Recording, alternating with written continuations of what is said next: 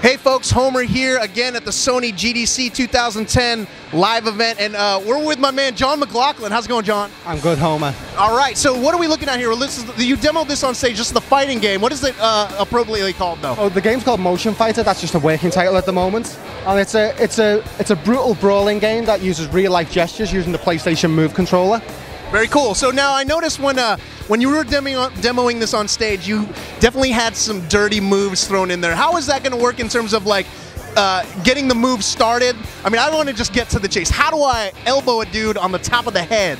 Well, let's talk about the clean moves first, okay? So what you can do, like if you're a real boxer or a real fighter, you can jab, but the fidelity of the controller means we can jab in different directions. You can jab low, high, wide. Great gameplay possibilities. You can hook, you can uppercut, but you know that's just clean moves. And you know some people may like to fight clean. I prefer to fight dirty. So by using like it's a street brawling game, right? Of course. So by using the triggers and the action buttons, we can use a wider range of gestures and we can get some dirty moves out. Using the trigger, I can pull elbows. Using the head tracker, I can perform headbutts. Knees to the face. I can get people in headlocks, arm locks, and do all kinds of weird and wonderful stuff to them.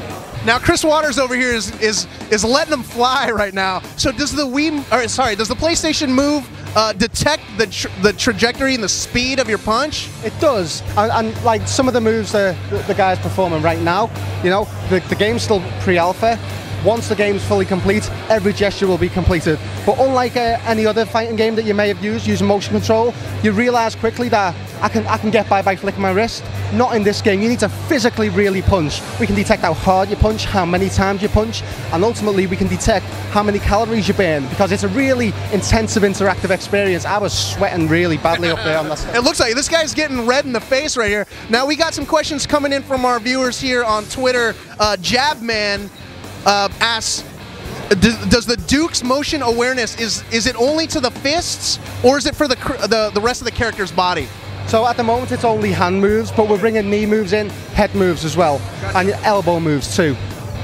All right, so let's see. Now, is there going to be different styles incorporated as well with the game when you guys go final to ship, or is there going to be just one particular style of fighting? So basically, you can choose how you want to fight. You can fight clean, you can fight dirty. It really depends on the gestures that you want to perform in reality. So the game, you can start off at the bottom in a career mode. And basically, you're an illegal underground fighter. So you can create your character from a preset range of body styles. You can be a bit chubby, you can be muscular, you can be skinny. You can dress in a shirt and tie. You know, imagine Fight Club, you know? Right. So, and then what we do, there's going to be 12 venues in the game. And you fight a range of fighters at those venues. And at the end of that, you fight a boss character. And what's cool about these boss characters, they're bigger, better than any of the other fighters, and they've got particular moves that you won't have seen before.